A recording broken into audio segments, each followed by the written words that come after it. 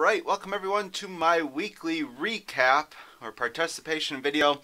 As I read through the responses, there seems to be a good breadth of topics, right? So I definitely see a good amount of related rates, but I also see implicit differentiation. I see stuff about rates of change. I see things about linearizations. And so I decided, as I look at all this, and there's a substantial number about, each one of these categories, that I would go ahead and choose these examples, kind of one from each. So this is our 2.6, this is implicit differentiation sort of deal. Here's 2.7, that's rates of change. Here's 2.8, that's related rates, and here's 2.9. So these are going to be the problems that I'm covering in this review video. If you'd like to, go ahead and pause and try these problems out first, and then have me explain them to you. Alright, I'm feeling that this is going to be a long video, so let's dive right in. Example number 1, find the equation of the line, or the tangent line, to this curve at the point 1, 1. So whenever you see something, right, where it's not solved y equals, whenever it's not y equals, so in this case it's definitely not y equals, and it'd be quite difficult to get it in the form y equals. In this case, we need to use implicit differentiation. That's how these things differ from kind of, 2.1 through 2.5. All of those really we had y equals. So, okay, let's go ahead and do implicit differentiation. Well, first of all, don't forget about the right-hand side. If I take the derivative of 6, I'm going to get out 0. So that's nice and easy. I'll start off with the easy stuff. Now, on the left-hand side, if I was to take the derivative of x squared, well, this just follows our normal rules. So here's the power rule. If I was to take the derivative of 2xy, remember this is the same thing as 2x, this function, times the function y. Right? So I'm going to need to use the product rule in this case. So I'm going to do the derivative of the first, that's 2, times the second, plus the first, 2x, times the derivative of the second. And okay, remember we're looking for y prime here. The derivative of y is going to be y prime. That's the best we can do about this. Don't really know what it looks like yet. I'm going to go ahead and move this over, cheat with using technology a little bit. And then finally, we need to take the derivative of 3y to the fourth. So when you take the derivative of 3y to the fourth, remember it's the power rules happening here. So that 4 comes down. So we're going to get 12y, and we reduce our power by 1. And then here we need to use the chain rule, right? So you take the derivative of the outside. The outside was, hey, stuff's being raised to the fourth power. Leave the inside alone, so that one stays y. And then you multiply by the derivative of the inside. So the derivative of the inside is, again, y prime. And again, we want the equation of the tangent line. For equation of really any line, right, we need kind of y minus some y point is equal to m times x minus some x point. Well, I know an x point and a y point. So I could go ahead and plug these in really at any time. Y minus 1 is equal to m times x minus 1. And the only thing that I need to solve for is m. Remember, m is supposed to be the slope of the tangent lines. Remember, that's another way to say y prime, or the derivative, or f prime, or stuff like this. So I need to know what the derivative is. So that's kind of why I'm using implicit differentiation here to find the equation of the tangent line.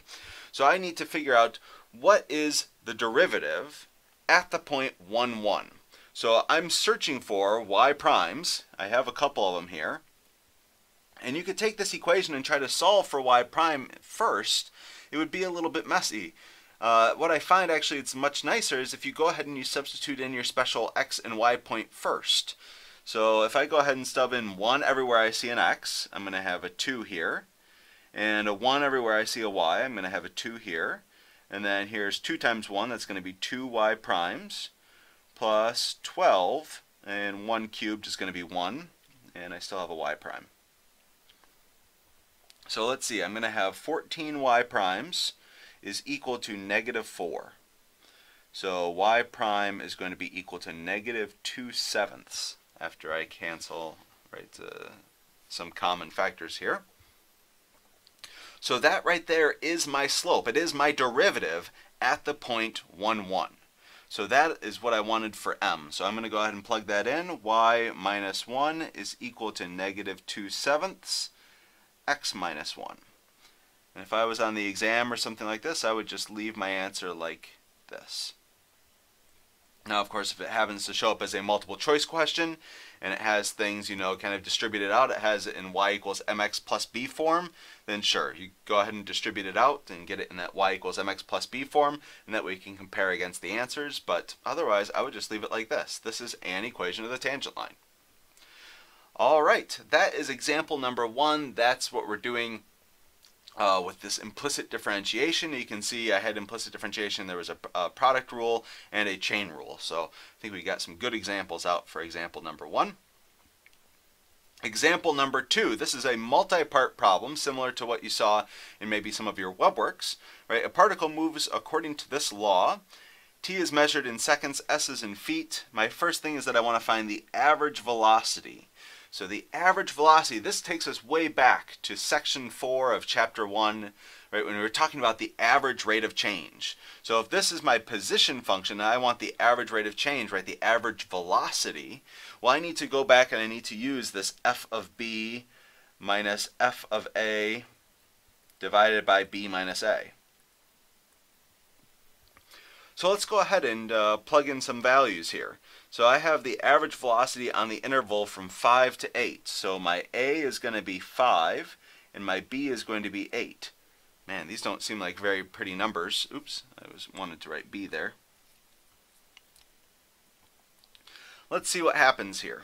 So okay, let's maybe first plug in, right? We have this function 1 over t squared minus 1 over t. So if I do f of b, or I guess it's s of b, s of 8 in this case. Let's see, that's going to be 1/64th, right, when I take 8 and I square it, and I'm going to subtract away 1/8. So let's maybe go ahead and simplify this a little bit. I'm going to get a common denominator, and let's see, I have 1 minus 8, so this is going to be negative 7 and 64ths. So there's my function's value at 8. Let's get my function's value at 5. So this is going to be 1 over 25 minus 1/5. Again, I'll go ahead and get a common denominator by multiplying by 5 on top and bottom. So 1 minus 5 is going to be negative 4 and 25ths.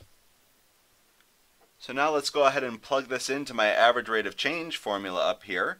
So I have f of b, so negative 7/64ths, minus negative 4/25ths. If you'd like to, minusing a negative is the same thing as adding, all over 8 minus 5. So all divided by, I guess, 3 in this case. So if I was to write out maybe just one more line here, I would write out 4/25ths, subtract away 7/64ths, and all of this is dividing by 3. Remember, dividing by 3 is the same thing as multiplying by 1/3. So maybe I'll just do this, just so that we don't have fractions over fractions. So this is how I would leave my final answer, right? I wouldn't expect you to really simplify too much more, you know, beyond this on a, you know, quiz or an exam or anything like that. So this is how I'd leave my final answer, right? Otherwise, you could get common denominators and start putting this stuff all together. But I think this is fine for an average velocity. And this is how I would enter it in WebWork, right? You can enter in fairly complicated things into WebWork here. All right, next up, not just average velocity, but find the velocity at a particular instant of time, right? We don't have an interval given to us here. We have just velocity at t. So we have position at a time t. If you want velocity, well, that's where we start using our derivatives. So let me go ahead and maybe mark up here. This was part A. Here's part B.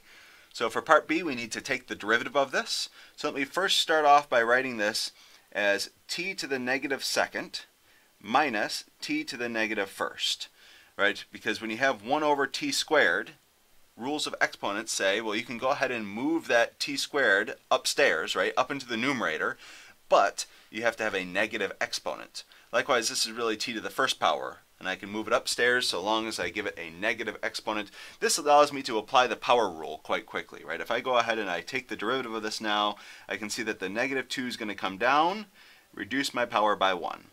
The negative 1 is going to come down, reduce my power by 1. And if you'd like to, you can put it back in kind of the fraction form. So this is with the negative exponents. You could decide to get positive exponents. And again, these negative exponents here just mean, push it down into the denominator. So this would be negative 2 divided by t cubed plus, 1 divided by t squared. So that right there is the velocity of our particle at time t.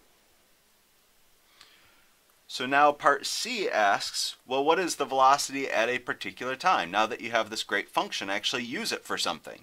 So we want v of 1, velocity at time 1. So if I go ahead and I plug in 1, I'm going to have negative 2 divided by 1 cubed plus 1 over 1 squared.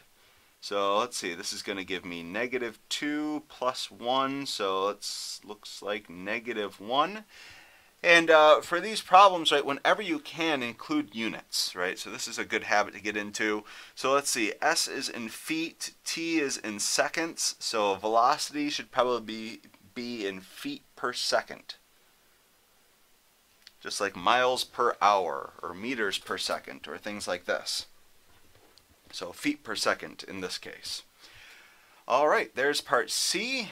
Part D, what is, let's see, the acceleration after 6 seconds. So, okay, well, in order to talk about acceleration, I need to get an acceleration equation, right? And so I need to go back and, well, I figured out velocity, that's the first derivative. Acceleration is going to be the second derivative. So maybe I'm going to look at this for a second, and I'm going to take the derivative of that function, right? The derivative of velocity will give me acceleration. So if I take the derivative of this, well, the negative 3 will come down, and I get 6 t to the negative 4. Reduce my power by 1, minus 2t to the negative 3. Again, just applying the power rule. Let me go ahead and rewrite this. Instead of having these negative exponents, let me write it in the fraction form. So this is going to be 6 divided by t to the 4th, minus 2 divided by t cubed. All right, so there's my acceleration. It doesn't want just the acceleration function, but it wants the acceleration at 6 seconds or after 6 seconds. So let's do the acceleration after 6 seconds. So I'm going to plug in 6 everywhere I see a t. So this is going to be 6 divided by 6 to the 4th minus, 2 divided by 6 cubed.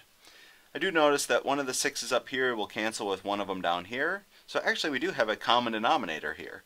So it's just 6 cubed in both of these cases. So 1 minus 2 would be negative 1, and I would have 6 cubed in the denominator.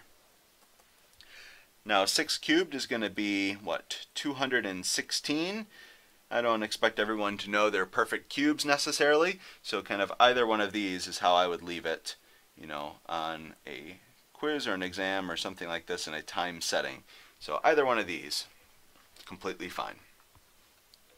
All right, and then finally, part E, for which t value is greater than 0, do we have the particle moving in the negative direction? So, okay, when is the particle moving in the negative direction? These are these more complicated ones, right? Because we have to first remember, what does it mean to be moving in the negative direction? So moving in the negative direction means that you have a negative velocity. So, okay, this corresponds, right? So these are words that correspond to the mathematical equation. When is the velocity negative? When is that less than 0? That would mean that you're moving in the negative direction. So I have a velocity equation, right up here. And so I have negative 2 over t cubed plus 1 over t squared. And the question is, when is that less than 0? And so we need to remember, how do we solve inequalities like this? And the way that I'm teaching in this class, I think it's quite a good method, is by using this number line idea. So I'm going to use a number line, and remember we're going to jot down all the places where our function, velocity in this case, is either undefined or when it's equal to 0. So one place, just staring at this right now, I can see one place where it would be undefined is at 0. At t equals 0, we would have it's undefined because you'd be trying to divide by 0 here, right? You'd have negative 2 divided by 0, 1 divided by 0, right? So that's one place where it's undefined. Are there any other places where you're dividing by 0? Any other t values that you would plug in where you're dividing by 0? The answer is, I don't think so, right? So, okay. The other places where we need to break up the number line is when the velocity is equal to 0. So I'm going to go ahead and figure out when is my velocity here equal to 0. So, well, first thing maybe we do is we say we hate fractions, right? At least I don't like the way that these fractions are looking. So I'm going to go ahead and multiply through by the LCD, the lowest common denominator. In this case, it's t cubed. And I'm going to do that on both sides. So if I do this on the left-hand side, well, I have to distribute. So I'm going to have negative 2. And then on the second term, let's see, I have t cubed divided by t squared. This is going to be plus t, right? Because there's one more t in the numerator than there is in the denominator. And then on the right-hand side, well, 0 times anything is just going to be 0. So this gives me the term t equals 2. So the place where the velocity is equal to 0 is over here at 2. So these are our points of interest.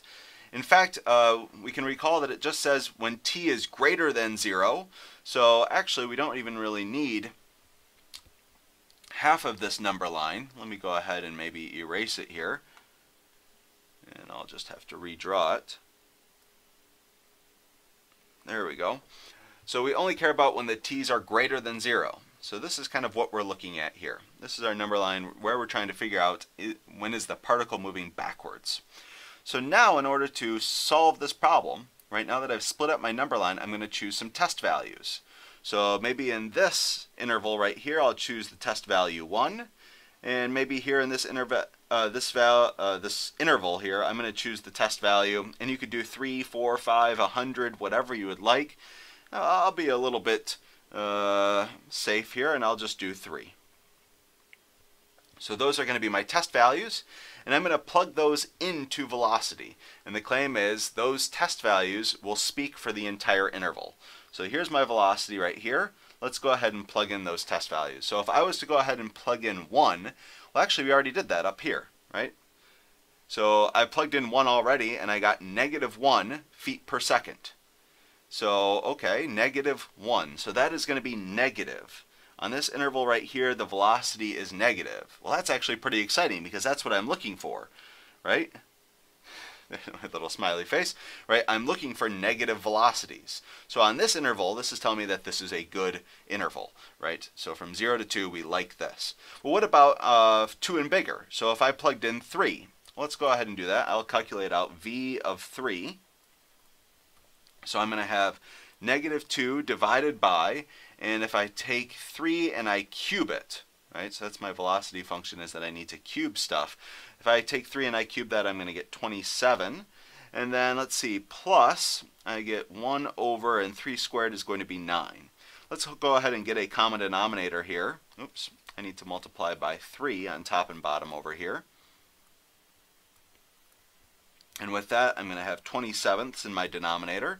And let's see, I'm going to have negative 2 plus 3.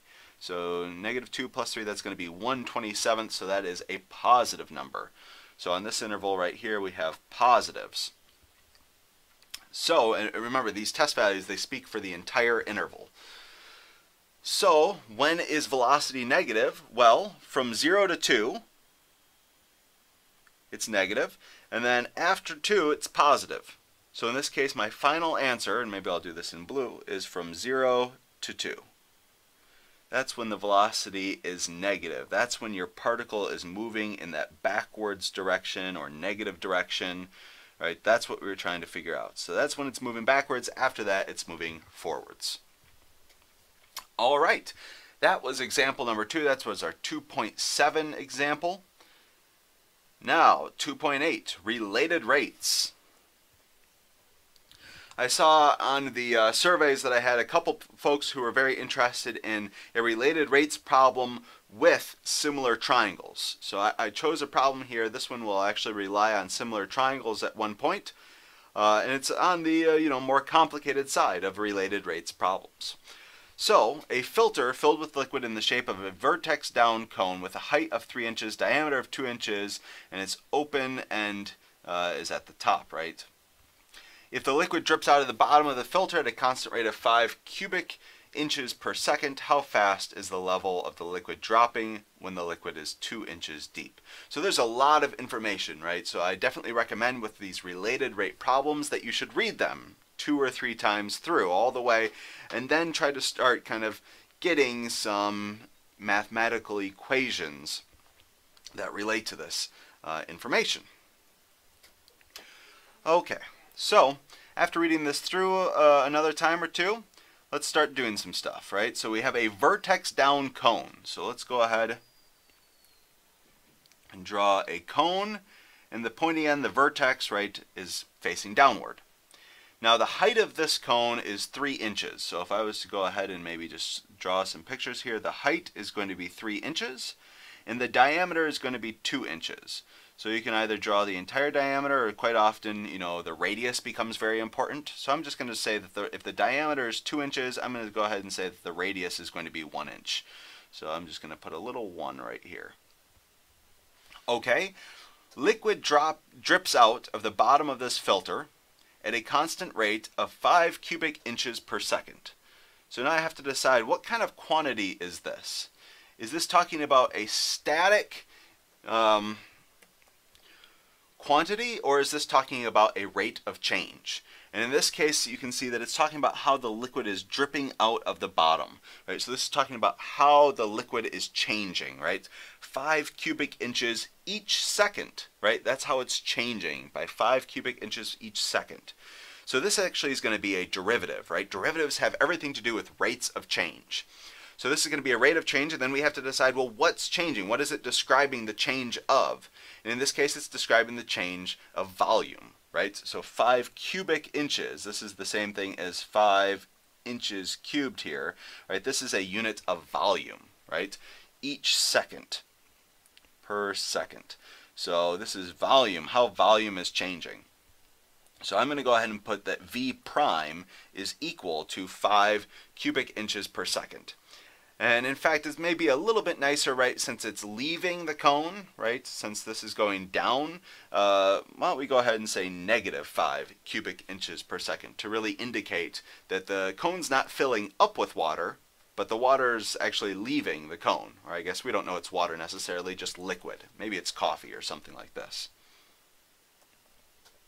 All right, let's go on to our next part. How fast is the level of the liquid dropping? All right, so that's what we're trying to solve for. How fast is the level of the liquid dropping? So this is talking about maybe some height, right? So you maybe have some liquid in here, in your nice cone. I'll shade it in with purple, I suppose. Decently close to blue.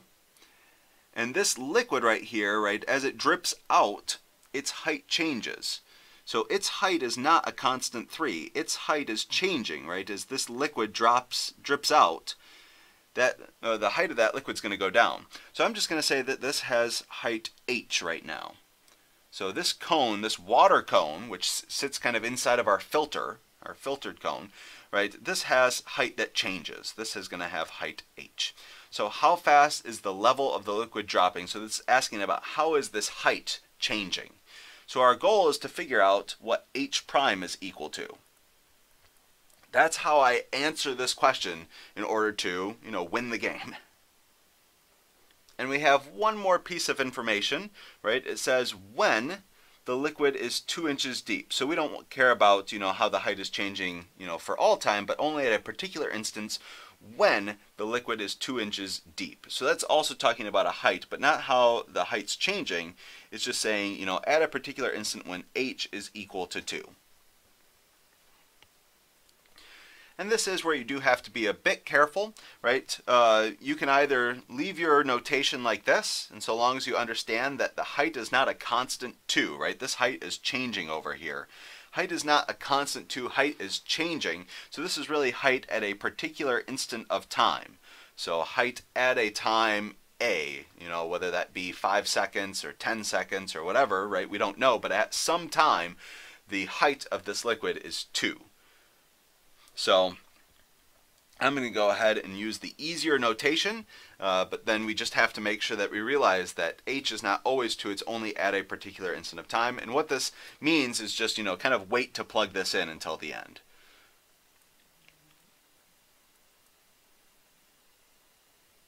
Wait to plug in until after derivative.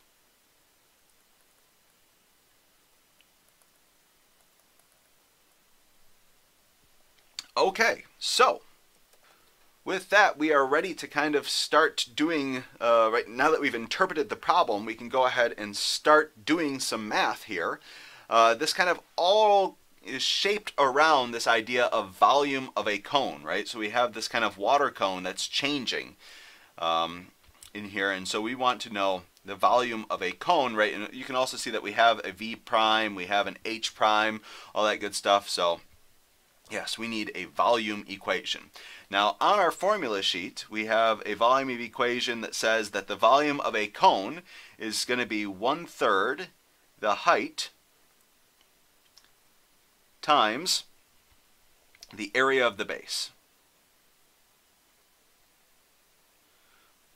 So in this case, right, and this doesn't work for just circular cones, but it also actually works for pyramids, it works for non-circular cones, all that sort of stuff. But you can notice that we have a nice circular cone here. So our area of the base, well, area of a circle, also on our formula sheet, is going to be pi r squared.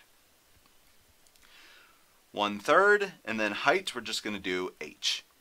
So right, that's the height of the cone here. So notice that we've introduced this r thing. Let me go ahead and draw r on our picture over here. R is going to be the radius of this water cone, right? And again, this changes, right? As more liquid drips out, that radius is going to shrink. It's going to shrink, it's going to shrink, and then finally, it's going to be just zero. It's going to be gone. There's not going to be any more liquid there. So there's our radius of our water cone there. Okay. So that is our volume, right? Our volume of our nice water cone. And you can see we have information about V prime and H prime that I would like to plug in. So, right, we need to go ahead and take a derivative of this thing. So as this sits, you can take the derivative of it. The claim is it's a little bit more complicated.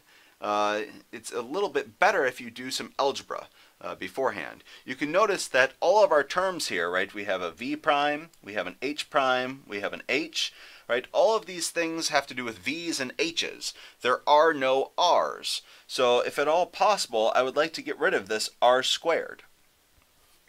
If I can get rid of this R squared, well, that's going to make this volume equation a little bit nicer. So the question is, how can I get rid of this R squared? And the claim is, this is where we're going to need to use similar triangles. Right, if you erase a lot of that picture there, I'm just going to kind of redraw it because I don't want to, completely erase it. So we're going to have the actual filter's cone, right? This has a radius of 1 and a height of 3. And then inside of that, there's the water cone. This has a radius of r and a height of h, and these things are changing. But notice that these are two nice right triangles, and they share an angle, so this is set up for similar triangles. So similar triangle says the ratio of these two sides is going to be the same as the ratio of these two sides. So 1 is to 3 as r is to h. 1 is to 3 as r is to h. So there's the ratio of my sides here. Oops, accidentally erased my h. Alright, and this will allow us to solve for r, right? So this gives us that r is equal to 1/3 the height. So everywhere I see an r, I could substitute in 1/3 the height. So let's go back over here to my equation. So I have 1/3 height times pi, and everywhere I see an r, I'm going to put 1/3 and height. And so I need to square that. So I have 1/3 height times pi. This is going to be 1/9 times h squared. One more line of simplification. Let's see, 1/3 times 1/9 is going to be 1/27, and I have pi. Pi is also a constant, so I'm going to have pi 27ths, and then I have 1, 2, 3 h's. So this is going to be pi 27ths h cubed. So there is my velocity. It's not velocity, sorry. This is my volume equation, and it's based only on h's. All right, so now we can go ahead and take the derivative, and here's where you do have to be a little bit careful, right? All of these things have to do with time. When I take the derivative, I'm taking a time derivative. So when I write v prime, this is derivative of volume with respect to time, as time changes. Likewise, when I take the derivative over here, I'm not taking the derivative with respect to h, I'm taking the derivative with respect to time. So when I take the derivative with respect to time, that 3 is going to come down, so I'm going to write maybe pi over 9, reduce my power by 1. So that's the derivative of the outside, leave the inside function alone, then multiply by the derivative of the inside. Which that's really good, right? Because I want to know what h prime is. That's my whole goal here, is to figure out what h prime is. So if you forgot that h prime, you'd be stuck, right? We wouldn't have anywhere to go.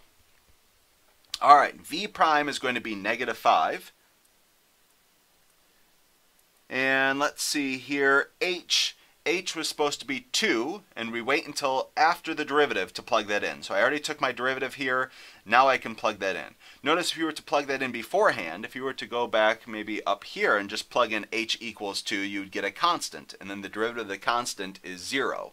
So again, the mistake here is that we're hiding some notation, that the height is not always 2. This is not h of t equals 2. This is h at a particular instant of time is equal to 2. So you do really have to decide between, kind of technically correct notation, right? Because that's where kind of all of the reasons, the whys hide, or kind of making it a little bit more readable, right? And so, yeah, just do whatever works best for you. All right, so again, I plugged in 2 everywhere I saw an h. There we go.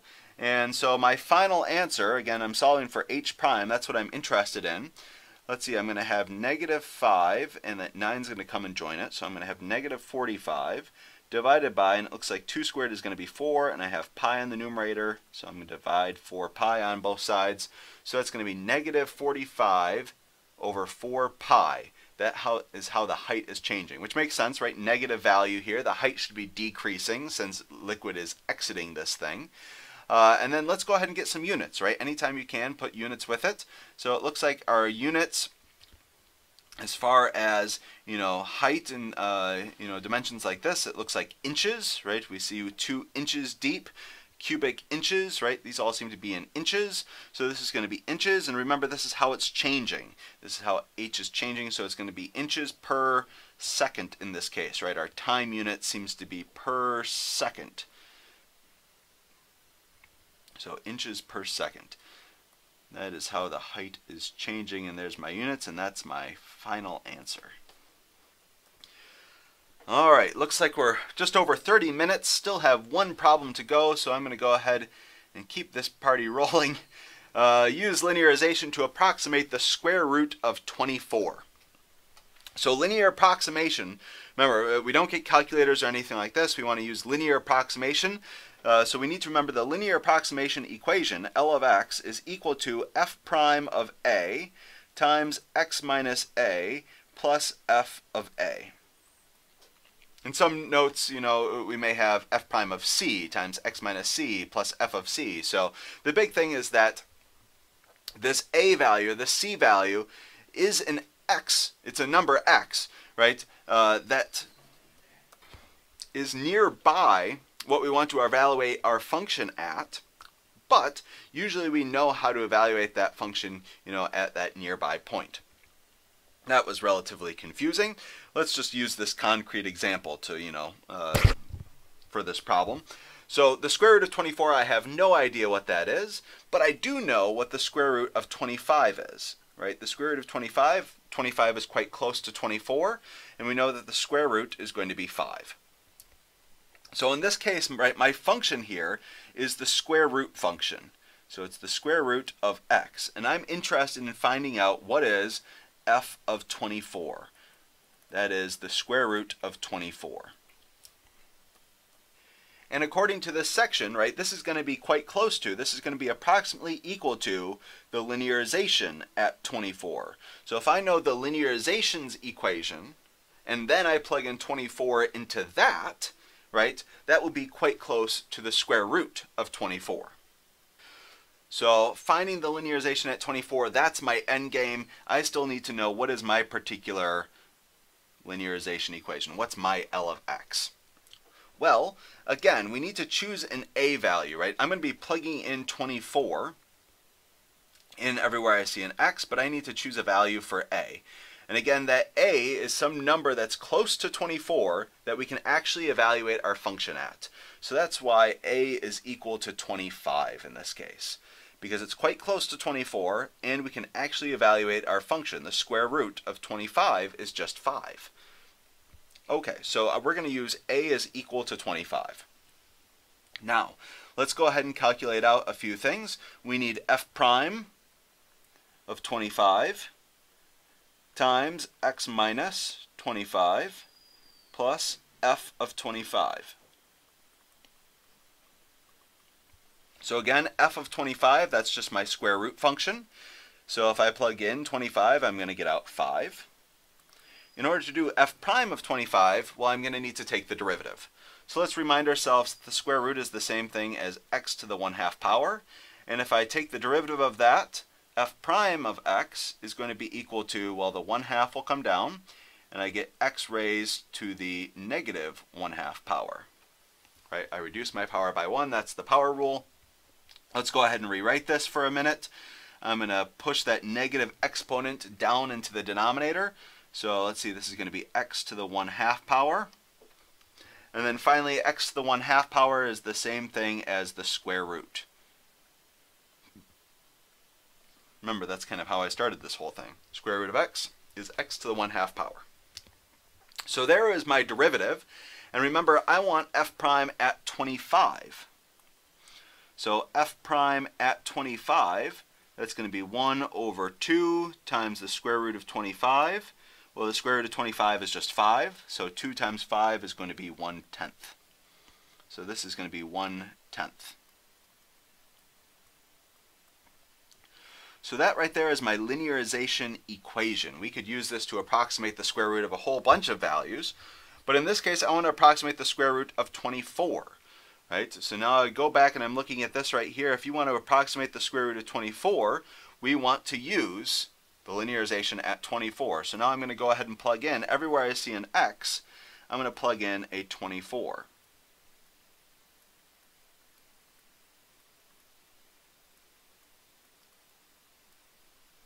And so, let's see, we get 24 minus 25, that's going to be negative 1 times 1/10. So it's going to be negative 1/10 plus 5. Or you may write that 5 minus 1/10. And actually, I'm quite happy with that answer, right? Because the square root of 25 is going to be 5. Well, 24 is a little bit less than 25, so I would expect my answer to be a little bit less than 5. And the question is, well, how much less? Well, according to the linearization, it should be about 1/10 less, right? So it's around 5, but it's 1/10 less. All right, and with that, there's my last example for our video for this week. I hope you guys enjoyed it. I hope this is useful for you. And I wish you good luck studying for the last few hours before the exam tonight. Again, if you're taking it here in East Lansing, we're going to be starting at 7 o'clock, 7 until 8:30. That's the exam time. And we're going to be meeting in B119 Wells Hall. Again, please bring a pencil eraser and your MSU ID, or at least a driver's license, stuff like this. There are other opportunities, for the practice quiz and the practice exam that you could be doing between now and the exam. And if you're taking the exam at an alternate location, just make sure you show up a few minutes early, that you can deal with parking and that you can find the room and all that good stuff. Just try to minimize any issues that could occur tonight. So, all right. Yes, thank you very much, and I will see you guys, well, maybe tonight. See you then.